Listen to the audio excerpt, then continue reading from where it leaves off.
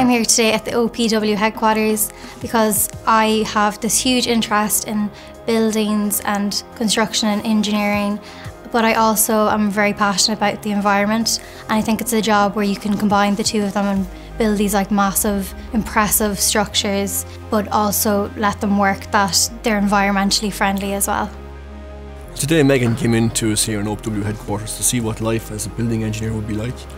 And our headquarters here is an example of a building we designed ourselves, and we design buildings for all parts of the public sector.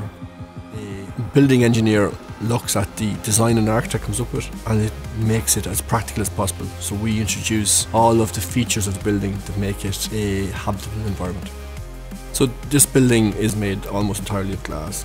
So it means that it could be quite a challenging building to keep cool in summertime. So we've come up with ways where we use exposed thermal concrete to act as a heat sink. We've used natural ventilation system whereby we have large open windows, and then we use high level vents connected to underground natural ventilation ducts to provide a natural flow of air across the building when required. So buildings account for 40% of all energy, and so one of the really interesting features of being a building engineer is coming up with innovative solutions to reduce energy in buildings.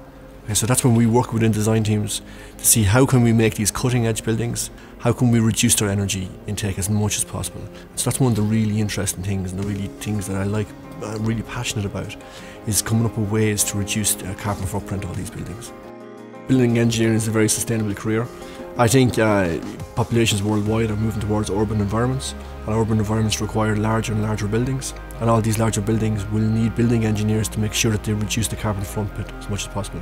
So here in Ireland we have the NZEB regulations, and the NZEB regulations mean that all public sector buildings currently need to comply with those regulations, and all commercial buildings will require NZEB certification, and the building engineer is at the critical point to make decisions with regards to NZEB. After being shown around today, I feel like this is the perfect career for me. I have this huge interest in tech graphics and how things actually work, and I think this job, along with the fact that it helps the environment, is just a perfect combination of things for me.